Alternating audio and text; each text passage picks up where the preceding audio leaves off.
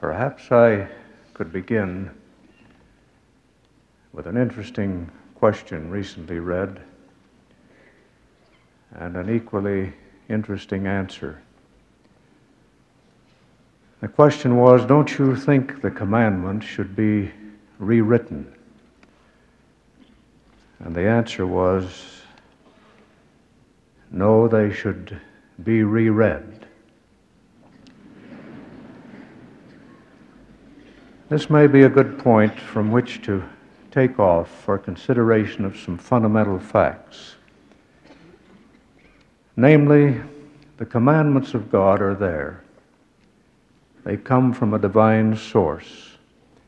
The experience of the ages has proved the need for them, and has proved what happens if they are ignored. So why spend life in frustration and unhappiness and sorrow and tragedy in trying to rationalize and wave them away? Beginning with the Ten Commandments may be as good a place as any. It would be well to read and reread them and not spend life trying to convince ourselves that they really don't mean what they say. Some things the commandments say thou shalt not do, and if this is what they say, that's what they mean, and there's a reason for it. Some of them say this you should do, and there's a reason for it.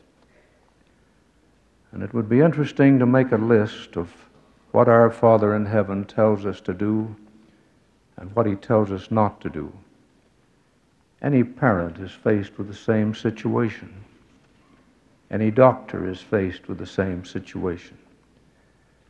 Essentially, this is what the gospel is. Counsel from a loving Father who says to His children, you have limitless, everlasting possibilities. You also have your freedom.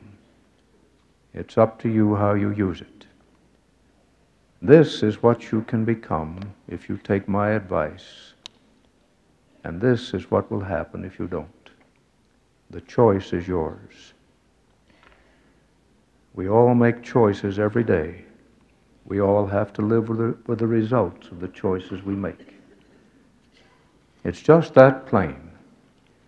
And it isn't a question of quibbling or hair-splitting or arguing about the mysteries or brooding about the things God hasn't yet told us, while neglecting the things He has told us.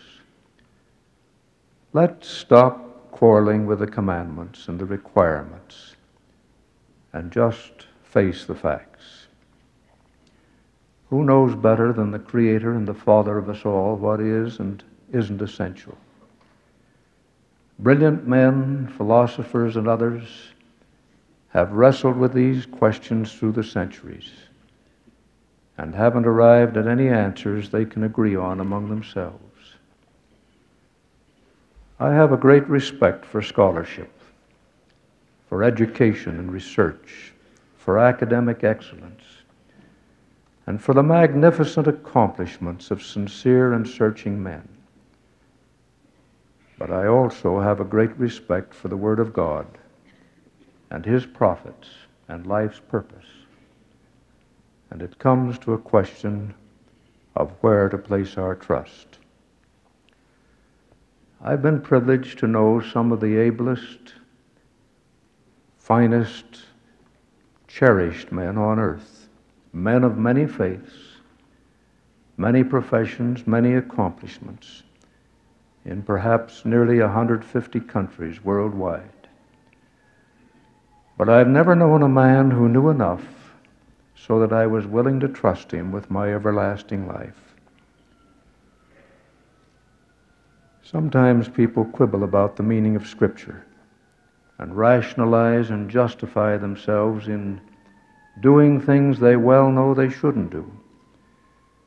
They sometimes say, for example, that thou shalt not commit adultery doesn't include all the other kinds and degrees of immoral practices and perversions.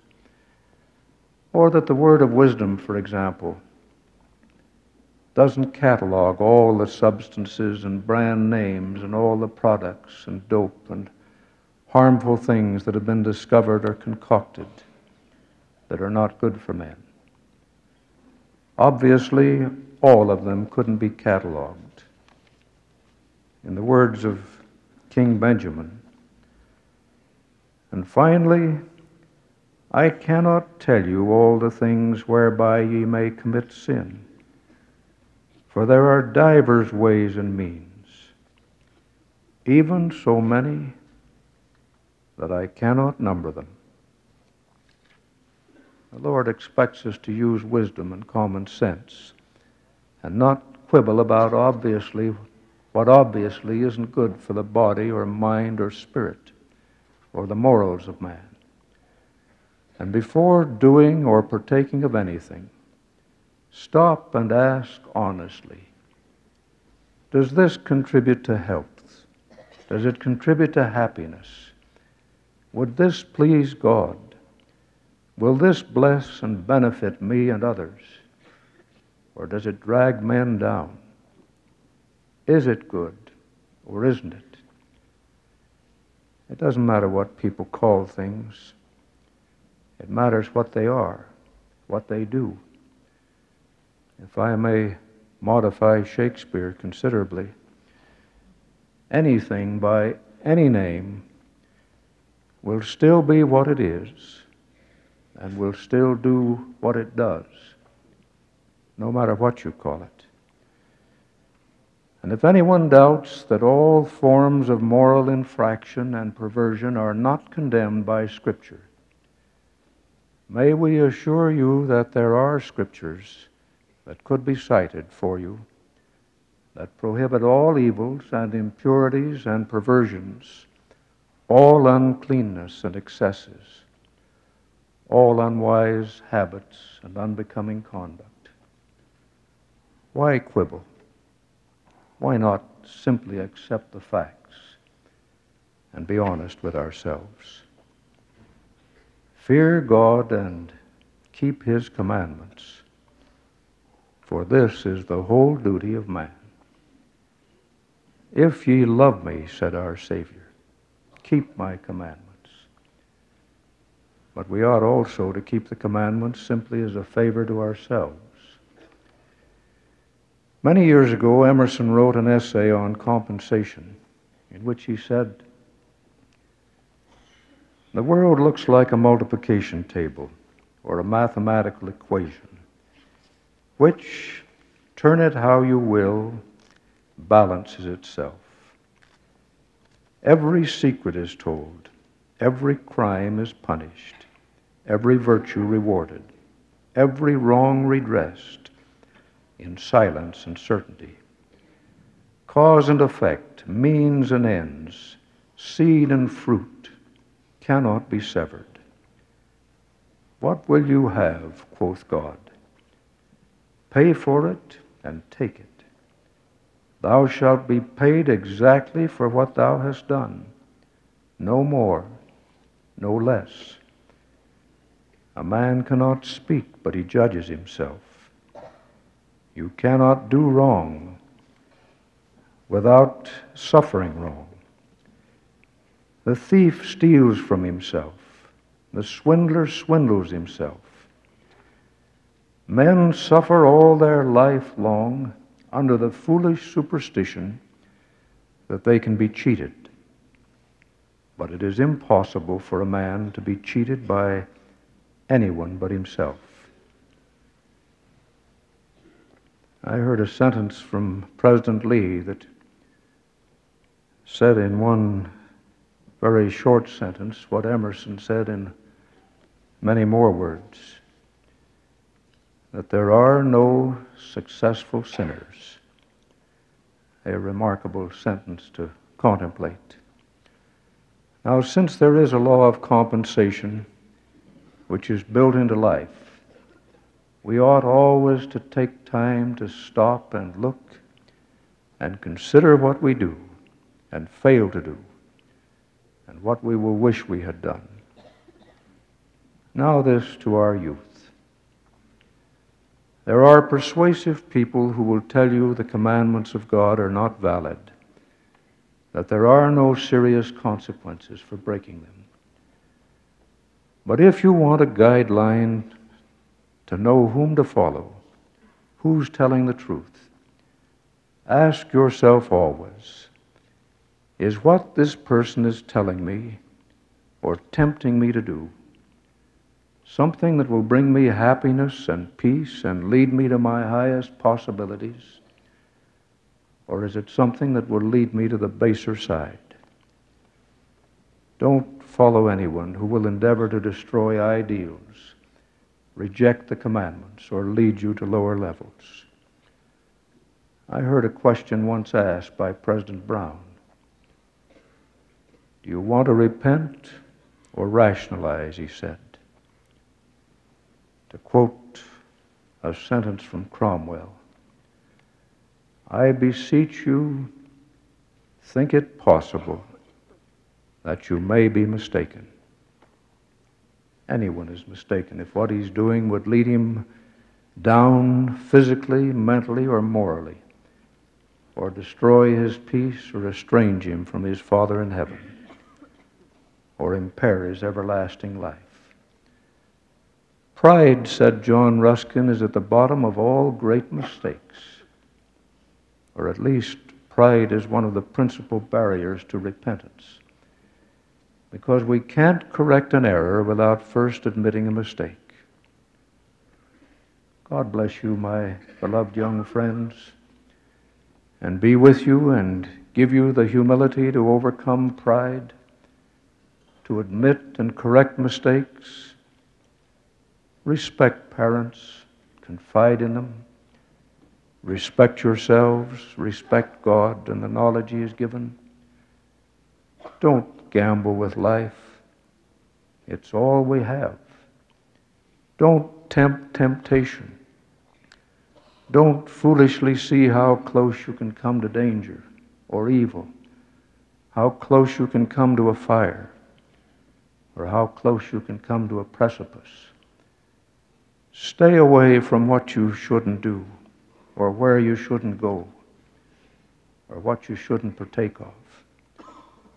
And if you've turned toward some dead end or down some wrong road, turn back as quickly as you can, not later than right now, and thank God for the principle of repentance. Don't run aimlessly looking to and fro for what has already been found. Don't live by the sophistries and temptations of these times. Don't tamper with the degrading, soul and body destroying things of life. Don't deliberately look less than your best, or grubby or unclean, physically or morally. Parents, set before your children an example of honesty and honor, and cleanliness and righteousness, and dedication to duty. Children, love and respect your parents. They've given you life. They die for you.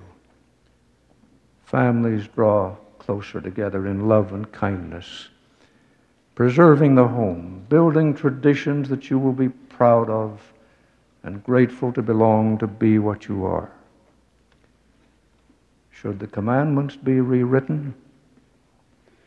No, they should be reread and become the guide and standard of our lives if we want health and happiness and peace and self-respect.